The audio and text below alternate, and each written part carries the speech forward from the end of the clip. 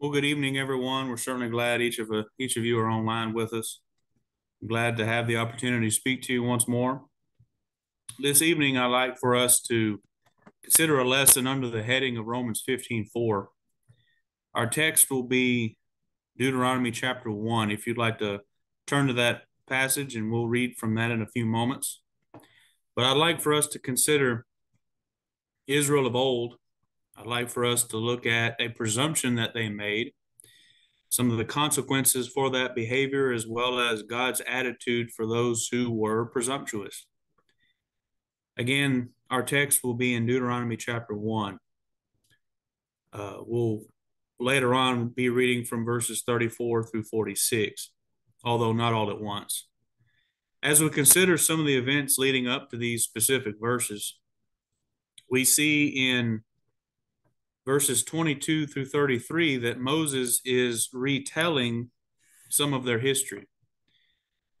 He brings up the exodus from Egypt through the wilderness wandering.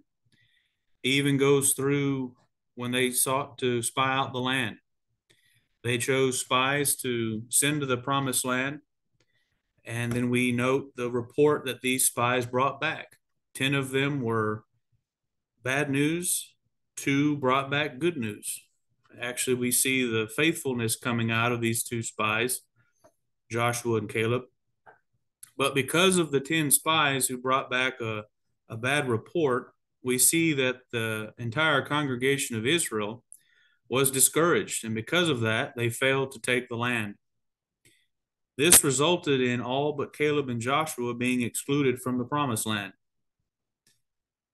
In fact, the congregation of Israel would later wander throughout the wilderness for a much longer period of time. Now, this will bring us to our text, Deuteronomy chapter 1, beginning in verse 34. It says, "And the Lord heard the voice of your words." Again, this is Moses retelling. "And was wroth, and sware, saying, Surely there shall not one of these men of this evil generation see that good land, which I swear to give unto your fathers, save Caleb the son of Jephunneh. He shall see it, and to him will I give the land that he hath trodden upon, and to his children, because he hath wholly followed the Lord. Also the Lord was angry with me for your sakes, saying, Thou also shalt not go in thither. But Joshua, the son of Nun, which standeth before thee, he shall go in thither. Encourage him, for he shall cause Israel to inherit it.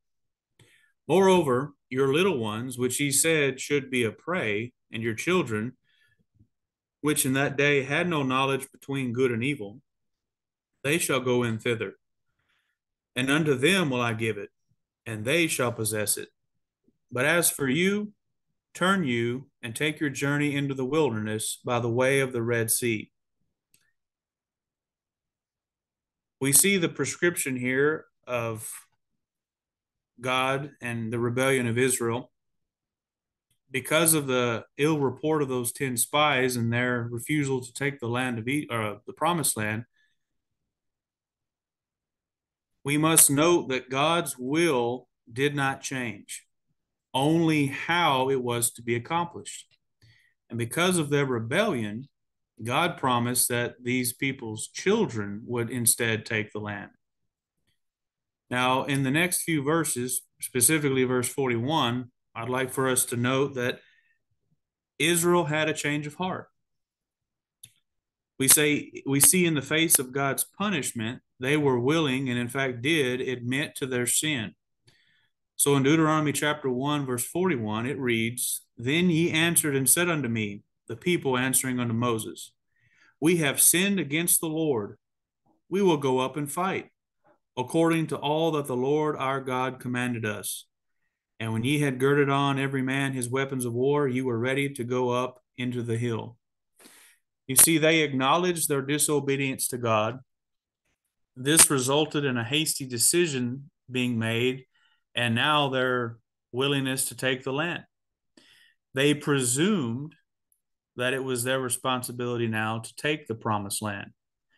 And because of this, they attempted to do what God no longer wanted them to do. And because of this, next we note the consequences of their presumption.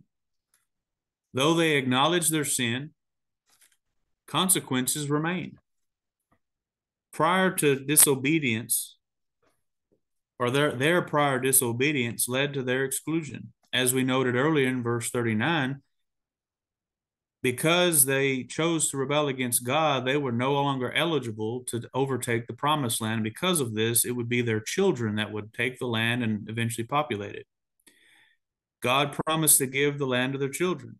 Their change of heart did not change God's will. And later on, because they acted upon this, it still would not please God. And that's the whole idea behind the presumption, is we're substituting God's command, God's will for, and I think so. I think God would be pleased if I do thus and so, rather than having a thus saith the Lord. Which brings us to God's attitude toward such behavior. Because they acted presumptuously, God was no longer among them. He was no longer approving of their actions. He would no longer fight for them. We see then in Deuteronomy chapter 1, but now in verse 42, says, And the Lord said unto me, Say unto them, Go not up, neither fight, for I am not among you, lest ye be smitten before your enemies. So I spake unto you, and ye would not hear, but rebelled against the commandment of the Lord, and went presumptuously up into the hill. And the Amorites, which dwelt in that mountain, came out against you, and chased you as bees do, and destroyed you in Seir, even unto Hormah. And ye returned and wept before the Lord, but the Lord would not hearken to your voice, nor give ear unto you. So ye abode in Kadesh many days, according unto the days that ye abode there. Well, as we've pointed out, because they substituted their will for God's will, they acted presumptuously. God would not fight their battles with them. He was no longer among them, as the writer says. Israel thought they were obeying God, but because of their rebellion, they were no longer obeying God. Their presumption brought about their own destruction. And because of this, they were punished to continue wandering in the wilderness until everyone of that generation was wiped out. So we've considered tonight then the idea of presumption with respect to the children of Israel. This congregation should serve as a warning to us as Christians for us to not act presumptuously. Instead, may we ever strive to follow him exactly how he has outlined, how he has prescribed in his will. We must always have a thus saith the Lord rather than a thus saith self, which puts more emphasis on Colossians 3, chapter 3, verse 17. Knowing God's word avails us his will for us to follow, and obeying that will spares us from eternal destruction. We will still have to endure the different consequences brought about by sin on behalf of others, but the eternal consequences will be spared from. We too will be able to inhabit the promised land. So may it never be said that the Christian would act presumptuously, but rather follow after God's will.